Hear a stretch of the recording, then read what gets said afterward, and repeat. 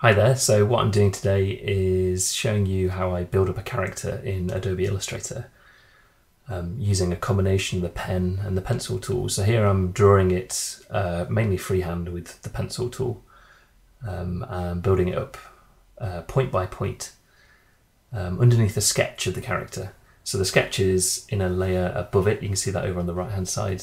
It's in a layer with a multiplier transparency, so I can work underneath it and see what's going on. So here I'm building it up bit by bit, laying down the shapes in different colours. These aren't the final colours, this is just there to differentiate the different shapes. You see there when I take away the pencil sketch that it looks pretty wonky, pretty rough.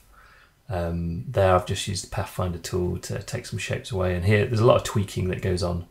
So I don't normally work this fast, I wish I could, but I thought I'd speed it up for the sake of the video. Here I'm choosing the hair, choosing the colours of the jeans. You can see I go through a lot of different colours, can't quite get the contrast between the blue and the red. I think I then settle on a brown, but I'm still not happy with the brown. And then I thought I'd make the shoes into white trainers, so I've put a little circle underneath there to help the trainers stand out on a white background. So lots of tweaking going on there with the direct selection tool, just tweaking points by points. There what I've done is I wasn't happy with that brown on those trousers, and I knew I had a brown that I liked in a previous character. So I just used the little colour picker tool to take that. Here I'm building up the face, so building up tiny little elements, using the paintbrush tool to add the face elements, give it a sort of more hand-drawn look, but again still tweaking it to get it exactly the way I want it. That's a custom brush, a calligraphic brush that has a nice sort of natural feel to it. And you can see I'm starting to add more little details, but it still looks quite flat. Just repositioning the facial elements, so I'm happy with it. And then to make it a little bit more 3D, what I've done is add a shadow on the left-hand side there. I think I deleted that first one and then did a new one, but this is a mask, so I've combined all those the shapes of the face and then added that as a mask over the top of the shadow. There what I did was add a little bit of highlight to the hair as well, just to make that stand out.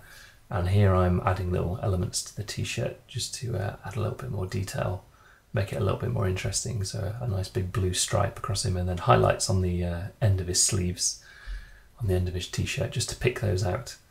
You can see as I'm doing it, I'm still not entirely happy with all the little shapes, so especially with the hand. So there's a lot of tweaking that goes on there, a bit of painting there to the paintbrush tool to make the palm of the hand, then the pocket detail, and then more shadows. So here you can see I'm building up a mask to add the 3D elements.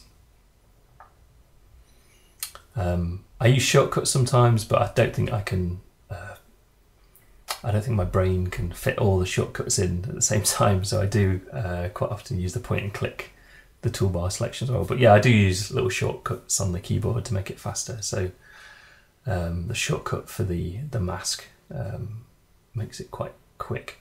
Adding a few laces, a few little details. You can see there I've shrunk the size of that down, make it more interesting. Just trying out different laces there, and then last of all I'm just adding a few little white highlights just to add a little bit of gloss to him, and then I think I'm fairly happy with him. No, I changed the colour of the t-shirt. I wasn't happy with the blue. I wanted to make him stand out a little bit more. So this is for a kid's book, so I wanted to make him nice and bright and colourful.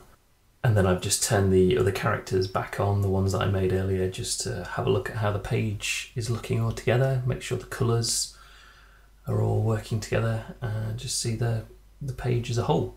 So thanks for watching, hope you found that interesting, and if you have any questions, if I've passed over anything too quickly, which I probably have done, please just feel free to ask below in the comments. Okay, see you next time.